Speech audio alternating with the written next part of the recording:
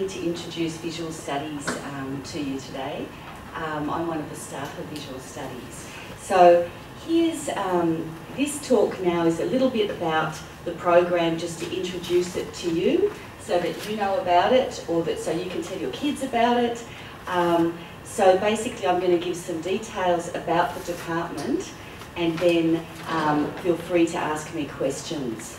Now I know that because I'm speaking in English, that may present some difficulties for some people, so please feel free to, I'll give you, feel free to ask me at any time, any questions if you're not clear what I'm saying, and if I'm talking too fast, let me know. Okay, so Visual Studies is a department that's headed by Dr. Raphael de Klerk, and that has, today I'm talking to you, I'm Carol Archer, and Zoe So is the other Visual Studies staff member who is here with us today. So we're here today to talk to you and let you know more about Visual Studies. And there's actually six of us teaching in the Visual Studies department.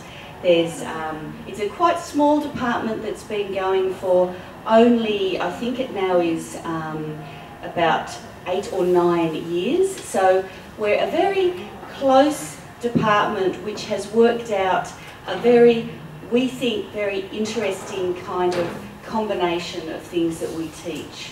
So I'll explain more about that. We've had a chance to start from the beginning and work as a team to build up the best program that we can, and we've talked a lot with students, had a lot of feedback from students, and so we've actually developed things really in response to student feedback. Here's some more people just coming along. Okay, yes, Visual Studies. Okay, so here's a picture of some of our students. We take about 30-something students every year, and the students, we'll say more about this, but we think we have a very lovely culture in Visual Studies. It's a very friendly department, and we really build strong links with our students, and as you can see, what a lovely bunch of students they are. So, what is Visual Studies? This is probably one of the things that you really want to know. We're a very interesting department in that we're not an old-fashioned art history department. So we're not a department that just does art history. At the same time, we're not an art school, so we're not a department that just does art practice. We're a combination of 4 different areas that we believe work very, very well together to give students a really good all-round understanding of what art is.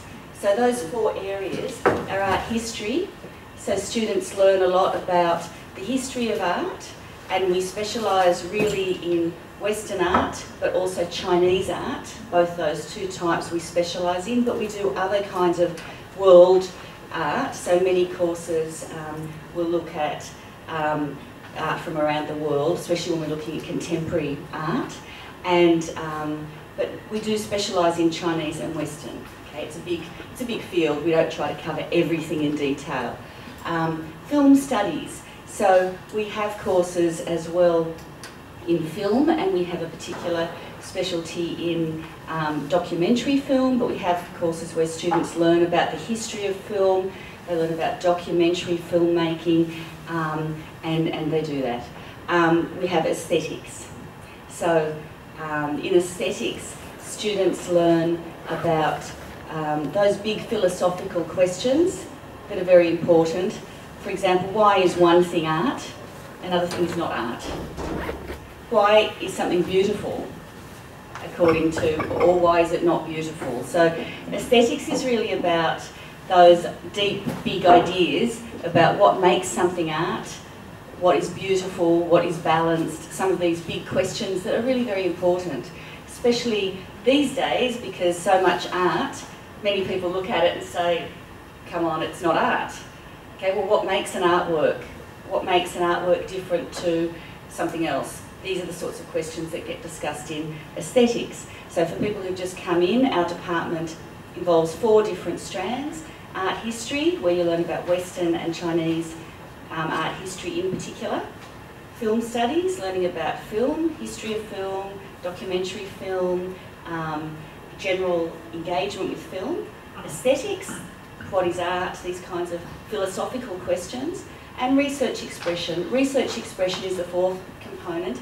Research expression, we can call it art practice because those courses involve things like drawing or electronic media, or having courses with the artist in residence. And today you have an opportunity to go and visit the artist in residence in her studio and see what she's doing. We always have one artist in residence all the time. But research expression is, we're calling it research expression for a special reason. It involves making things, but it also involves thinking about the theoretical or the conceptual reasons, thinking about how we make things, thinking about what those things mean. So it's not simply if you go to a hobby art class and you learn how to draw, so you learn some skills. It's not simply skills, it's research expression because you are using skills, which you do learn, to create artworks with a certain idea in your mind. Okay, so we've got these 4 things and we try to integrate the 4. So a film studies course may have a component, a small component, where you make a documentary. But we are mainly a theoretical department. So if you wanted an art school education, if you wanted the sort of studies where you really get an all-round knowledge of art practice, so you really want to be a maker of art, then this is not necessarily the course for you. Okay, what you get is a kind of education that's going to, just wait while some people sit down. Please have a seat, welcome. It's not easy to find your way around this campus, is it? I see a few people with their maps. Do you find it okay to find your way? For me it's not too bad because it's very, it's not like Hong Kong U or something that's like a maze. But still, sometimes particular rooms can be a puzzle, yeah. Okay, so just for people who've just come in, I won't repeat everything again, but we've got 4 components in our visual studies course. You don't end up being a specialist. You're not doing only art history, you're not doing only film, you're not doing only aesthetics, you're not doing only research expression. You're doing some of each, and our aim is that you get a really all-round, integrated understanding of art. Because you learn about art from different points of view. You learn about it in terms of big ideas, what is art, you learn about it in terms of the history of art, you learn about it in terms of film and the impact of film on the world, what film does, what films mean, and you learn about it as someone who makes art and who thinks about how to make art and how to express ideas through art. So integrating those things. So we have these opportunities for conceptual and historical learning, and the course is mainly conceptual historical. It's not mainly art practice, it's only about a quarter art practice, 3/4 theoretical. You learn about it also through internships.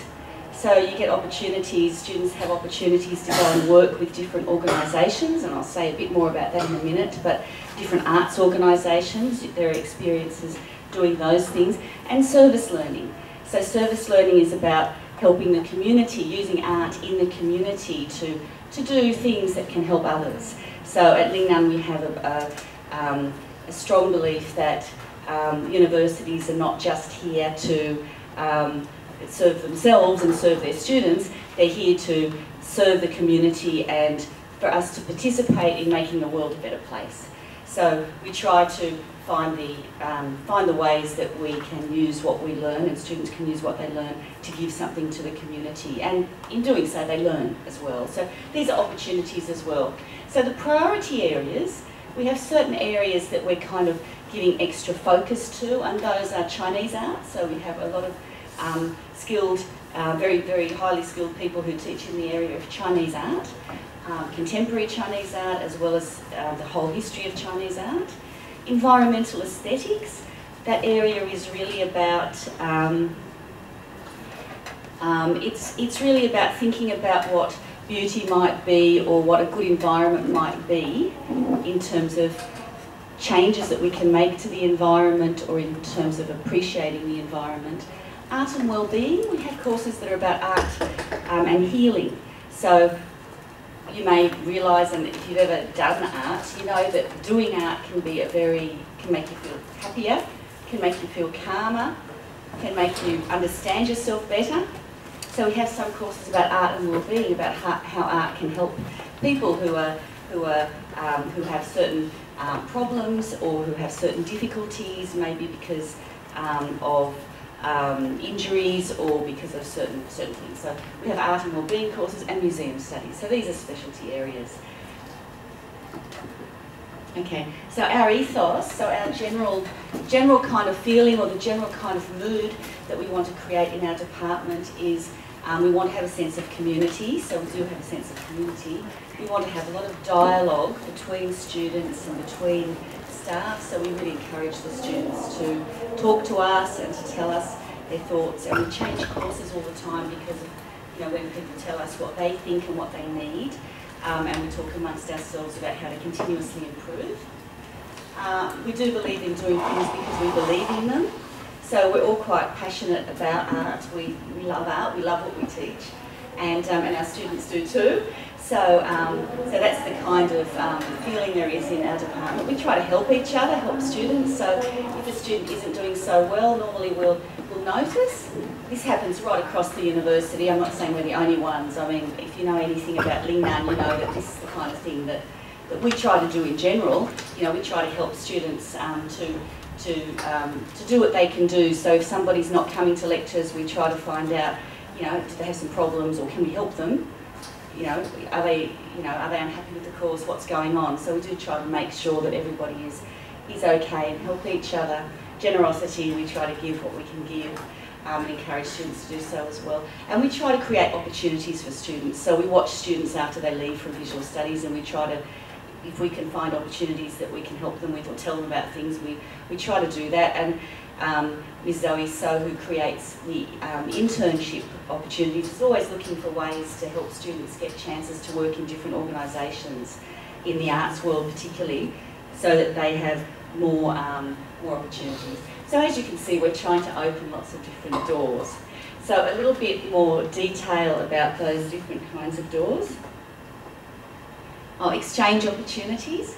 So you may already know that Lingnan has a policy of trying to give at least, our aim is to give at least half the students in Lingnan an opportunity to go abroad and study, if possible. I'm not sure if we're quite at that aim, that 50% yet, but certainly more and more students are going, and a lot of people do go to exchanges.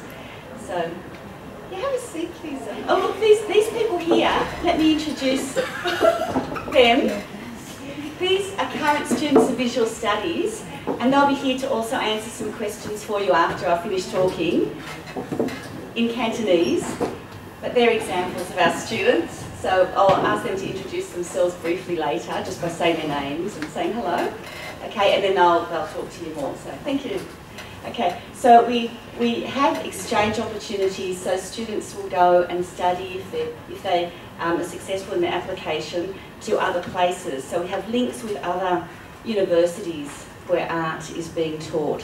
So these are some of the places, some of the countries, and some of our students here themselves have you know, plans for exchanges or have been on exchanges, so you'll be able to talk to them about that.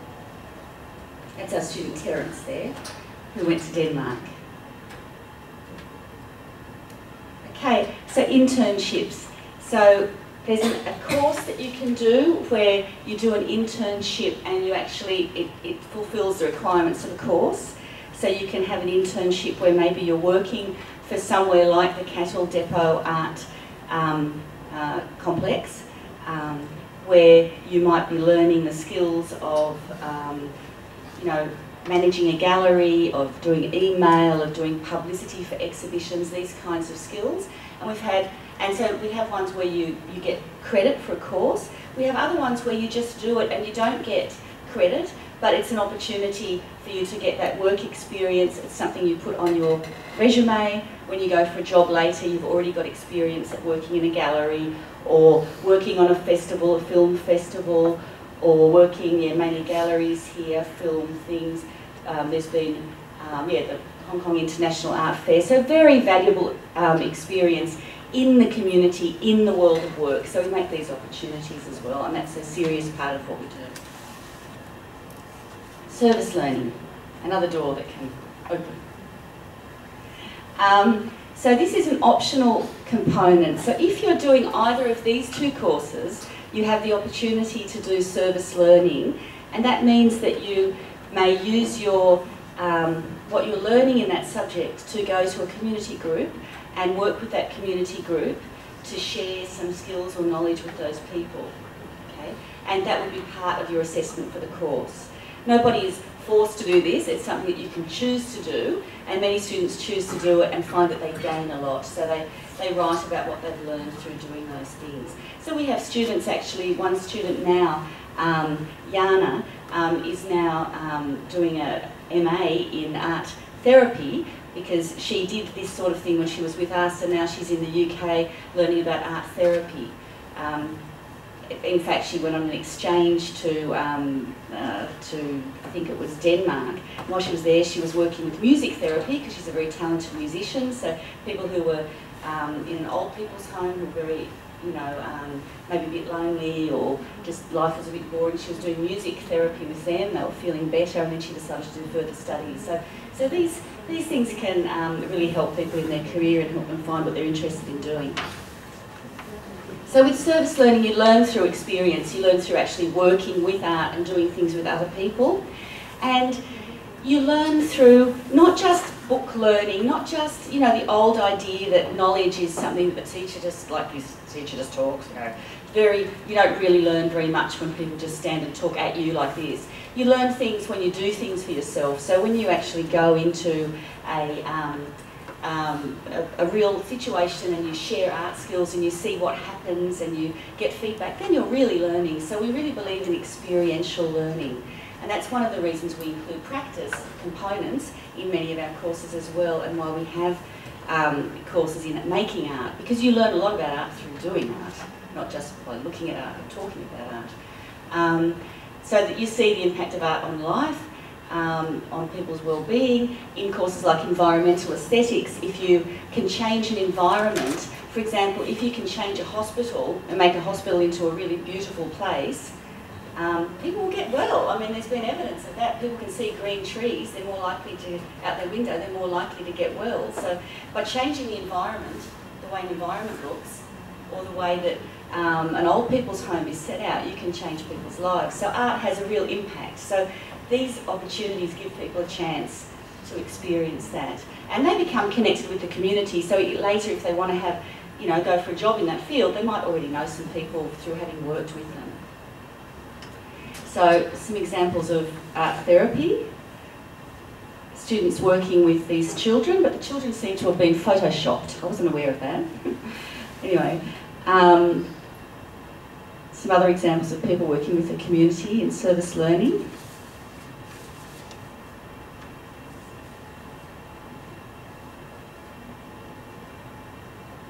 So you could be going into a community and bringing art to those people, and those people are gaining tremendously through that process.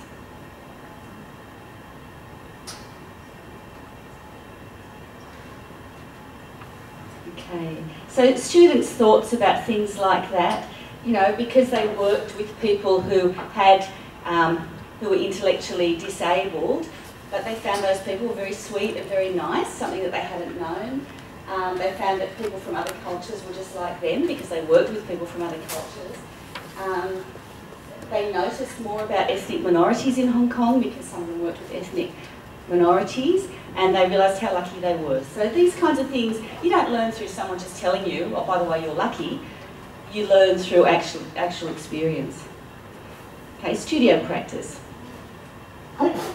So in studio classes, students have the opportunity to put together conceptual learning and practical learning. So this particular picture is of a course where students learn about contemporary art, and they learn about some of the kinds of themes and ideas that are present in contemporary art. Like many people in contemporary art may be interested in the idea of identity, or sexuality or history and how history can be changed, these sort of concepts. They might learn about that and look at some art that's happening in that art, but then they'll try making art of their own that deals with different concepts, like concepts of identity or other concepts that they've studied.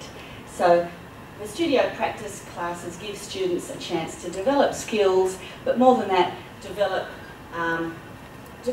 learn how to express those ideas, those important, that creative energy, to channel it to make a picture that communicates that. So they learn those kinds of skills. And in particular, we have drawing courses, electronic courses, digital media courses.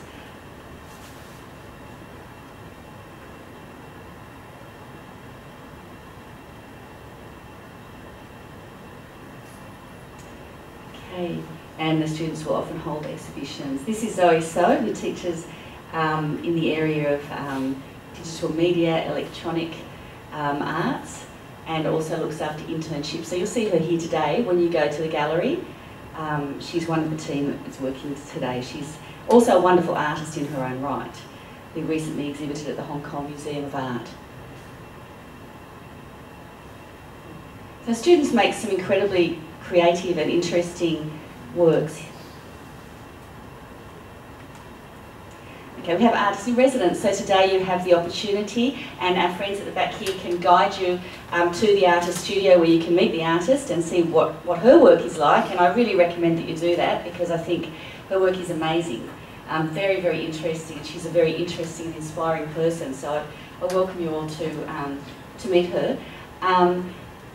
Every year we have 2 artists in residence, so in the first semester we have a local artist from this part of the world, Hong Kong, and for the other part of the year we have an international artist. So we try to give students the opportunity to meet artists from different parts of the world, and every student has the opportunity to take one studio practice course with the artist in residence. So they get the chance to work with an artist who's come from either Hong Kong or another part of the world, who's a well-established artist who has a very interesting art practice. So we had Jack Picone, who's an Australian documentary photographer. He was here before. He's actually coming back to work with us again from January for a year. He teaches, he taught documentary photography, and the students did wonderful work with him. So we've had many different people, as you can see, and that's just a marvellous opportunity for students. They get to work with that artist, they get to learn about a different area. So sometimes it might be a photographer, sometimes it might be, currently we have an artist who's doing ink painting. That's a little like Chinese ink painting, but it's also very different to Chinese ink painting. So if you go to her studio, there may be at least one of those on the wall. She's got an exhibition right now in the middle of Hong Kong, so she'll be able to tell you about that too. You can see her work, but very, very interesting artist. Okay, many of our students are doing further studies, so at universities such as this, and we keep in touch and we hear about where they're all going, but a degree in visual studies really does equip students well to go on to further studies. I remember my own, when I'd finished school, I was interested in art practice. I was also interested in art history, and my parents encouraged me to do the art history degree because they said, you'll get a job that way. If you do art school, you'll never get a job. So, and you know, I did what they said, but then later I just went to art school anyway, so I did both. And so that's how I worked it out. But a course like ours, from my own point of view, I think what's great about it is you get to balance, you get to do some art practice and some theoretical practice. So you're going to be trained or equipped, not just to go down for further studies in art practice, but to go for further studies in art history or in film or in art history, film or in aesthetics. You've already got that background. And quite apart from that, visual studies is very broad. So not all of our students go on to do studies in visual arts. Some of them do study in other, or work in other fields, or study in other fields, because people recognise that our students are very good thinkers, very good at creative thinking and doing, and also generally very nice people. So the reputation builds, and you know, our students have very good likelihood of getting good jobs and being on better than, I mean, we get statistics about the kind of salaries that students get when they leave school, you know, leave university, and visual studies students are among the top ones. Which, the reason I mention it is not because these figures are really so important, but just because people often have the idea that if you do business, you'll leave and you'll immediately be a millionaire, and if you do visual studies, well, of course, it's all hopeless. It's not actually like that. Our students are very well equipped to get good jobs and get, you know, reasonable pay compared with students who do other subjects. So what are they doing now? We've got students working on airlines, journalism, nursing, banking and finance, everyday aesthetics, food, jewellery, designers, also teaching art, also working in galleries and art organisations, okay? Probably a lot of them are in these areas, but we have people in all of these areas, so they're finding jobs in all kinds of fields. Okay. So we have certain courses. I don't want to give you too much detail today, you'll have questions, but we have certain courses that everybody must do if they do visual studies. So they are Philosophy of the Visual Arts, Introduction to Chinese Art, Western Art from Romanticism to Modernism, Introduction to Film Studies. So these are the 4 courses that everybody must do. And then we have many electives, so students can choose from that elective. So if somebody really loves, you know, Chinese art the most, they can do more courses in that, or they can do more courses in Western art, or more courses in film, or more courses in aesthetics, or they can do more courses in art practice studio. So all of these options are available. But it's not a course where you just choose one area and you just do that. Everything is always integrated, so you get this all-rounded understanding of art. But you can emphasise one area. And that's it. So, well, firstly, maybe, just has anyone got any questions straight away? Okay, I'll just give you a chance to talk amongst yourselves a little bit and then see if there are any questions. And meanwhile, I'll walk around and our student representatives, who will now introduce themselves by name. Hi, I'm Candy, visual studies year 2. And Candy 都係呢樣，visual studies year 2。我係 Rona， 我都係。我都係嘅。Okay, so the 5 of us will just wander around to see if you have any questions and you know, to answer them now. So feel free to hang around and you know, ask questions or talk, or if you need to leave and go and do something else, feel free to do that. So thank you very much, everybody.